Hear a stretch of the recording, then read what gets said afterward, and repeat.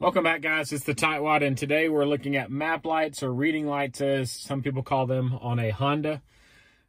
This particular vehicle is a Honda Pilot, but all Hondas of the same age have this same setup here. And the issue is, whenever I turn on or try to turn on the lights, they don't work. This one went out first. It's been out for a year or two, but this one still works, so we weren't super worried about it. We went in and replaced the bulb in both with a new LED. But then this one still didn't work, and this one worked for about 2 weeks, and then it quit working also.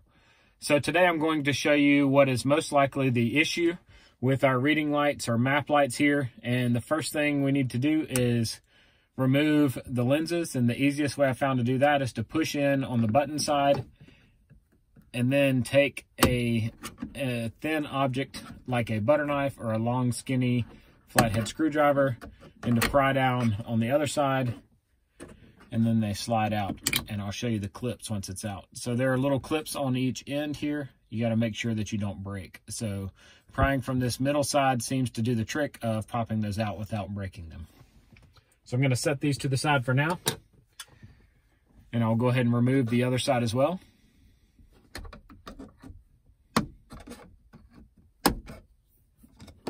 Once you feel them click, you can pull those out. And the next thing we need to do is remove the light bulbs that are in there, and you can use your fingers or you can use your screwdriver to pry those out. These are the LED bulbs that I replaced the original style with.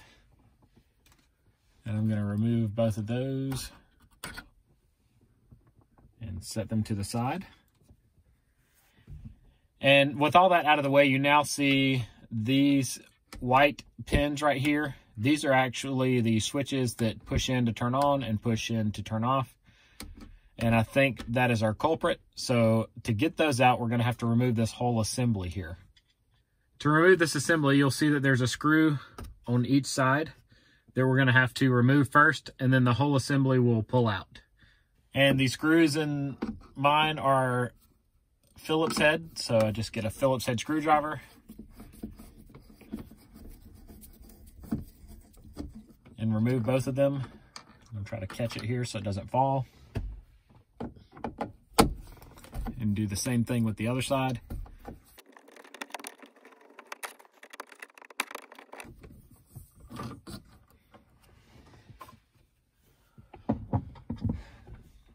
Now with both screws removed, I should be able to grab right here in the center and wiggle this out.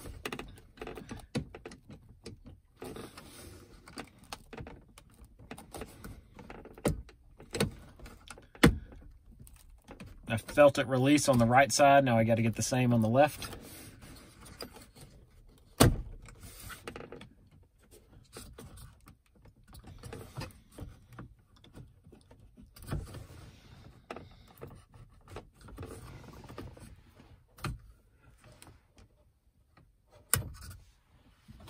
Feels like the cable on the right side is hung up a little bit, so I'm going to have to get my finger in there and find out why and wiggle it down. All right, there are two cables on the back of this. One is on this side, and the other is back here on this side, right behind this switch here. It actually comes into this area, but I don't have to remove those cables in order to get these switches out. All I need is a flat, skinny object to put in beside the switch right here, and then pry it out, and you'll feel it unclip. So that switch just came right out. I'm going to repeat the same process on the other side, sliding the thin flat object in between the switch and prying out just a little bit, and it pops right out. If you pry out too hard, the switch could go flying. I went on Amazon.com and was able to purchase some new switches that say that they will fit.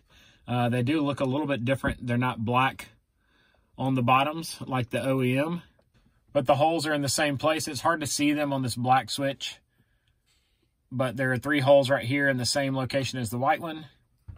The profile looks the same on the bottom, and the base is the same thickness. So they feel very similar with their click These should just slide right back in where the old ones came out, and the 3 holes need to line up with the 3 copper wires coming off the back side here.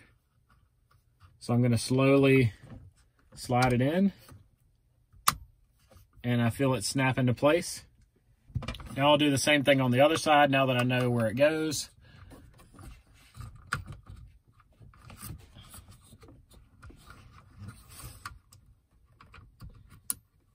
And once I get it lined up, I can snap it into place. With the 2 new clips installed, I need to push this back up into place, and you'll feel it click right in. And now I need to put my screws back in.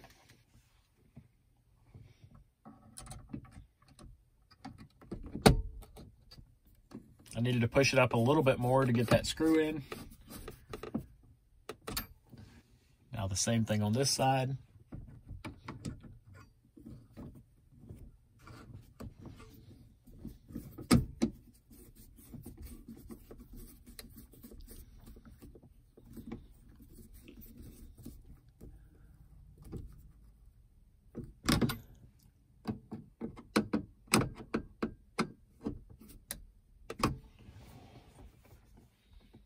With our screws in place, I can now put the LEDs back in.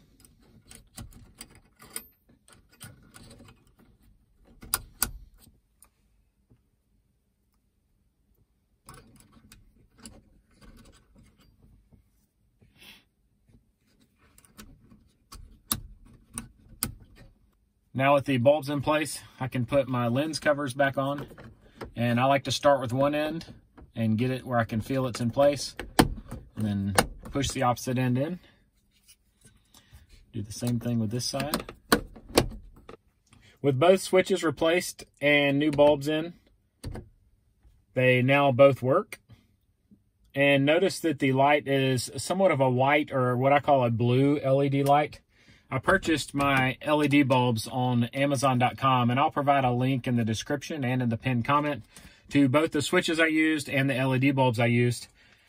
But my wife prefers the yellow light of the original bulbs, but it is difficult to find the LEDs for these in the soft white, which is what that yellow light is called. I'm going to swap the bulbs out so you can see the 2 different colors that I'm talking about. So I'm going to switch this side out.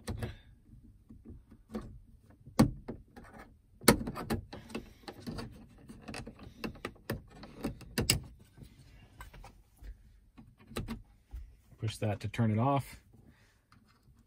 I'll pull this panel bulb out and insert the original bulb here.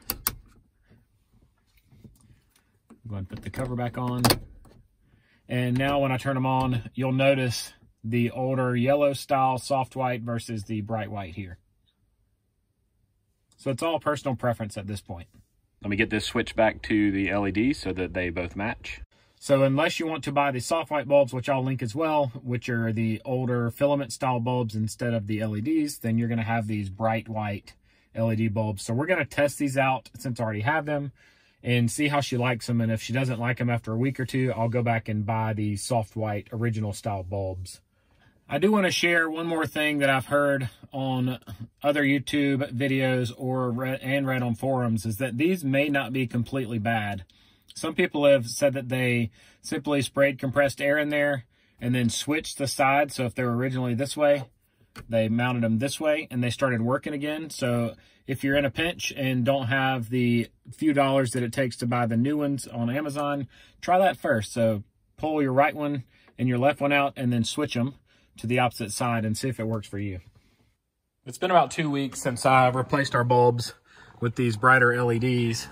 And you'll notice that I still have the yellow filament style in the back.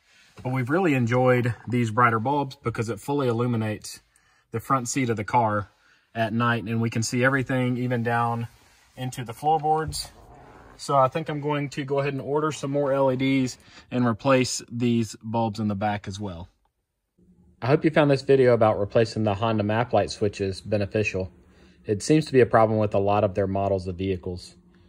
If you have any other questions about Honda vehicles that I can help you with, make sure you leave them in the comment section below and I'll be sure to respond. Subscribe to my channel and click that notifications bell so you'll see whenever I post new videos. if you want to see more behind the scenes footage, make sure you follow me on Instagram at TightwadDIY. Click any of the videos shown on the screen right now and they'll open right up on your device. I hope you guys have a great day.